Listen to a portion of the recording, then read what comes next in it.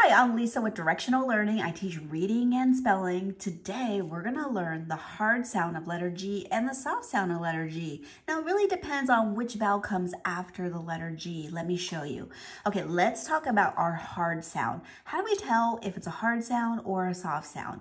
Okay, so this is how I teach my students. I tell them letter G is called a goat. It's either a goat or it's going to be a joker. Okay, so this is how it works. This letter A is a vowel, right? So it really depends on which vowel comes after the letter G. These vowels here are round vowels, so you can tell them that.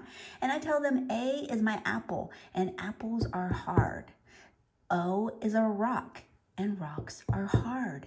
U is an umbrella, and an umbrella is hard. So this is the hard sound. Now, what sound does it make? Now, this is letter G. When it's with the round letters, it likes to simply play with the round letters, and it will simply make its goat sound. So you can take the letter G, and when A-O-U is after it, turn it into a goat.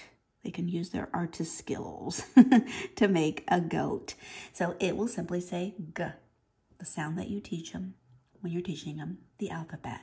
Okay, now when can the letter G not make the goat sound?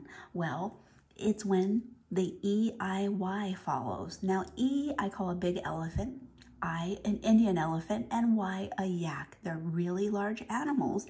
And guess what? When it is next to these large animals, it simply gets to make the J sound. And it will look like this. I have them build a goat, so you can have them build a goat.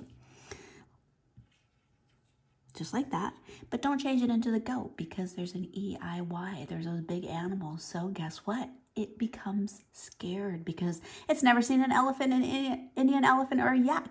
So it simply gets this idea to tell him a joke. So he'll put his hat on, Joker's hat on, and he will tell them a joke. Notice the letter J is in that letter. That's why it can say J, only when E-I-Y comes after. And he tells them a joke in a soft tone. So this is the soft sound. So now you know the difference, the hard sound and the soft sound. So let's take a word. So if I were to take a word like this word here, look at the vowel. Has a letter G. I spy a letter G. What comes after a vowel? Is it a round vowel? It is. So he'll simply make his goat sound. Gate. That's how we get gate. And if we took another word, like this word here, there's a letter G. We have to look after it. Hey, there's that big elephant. So he becomes quite nervous, so he'll tell him a joke, and that's how we get the word germ. So now they know the difference. Make sure you follow me because I'm always finding fun ways to teach your student how to read and spell.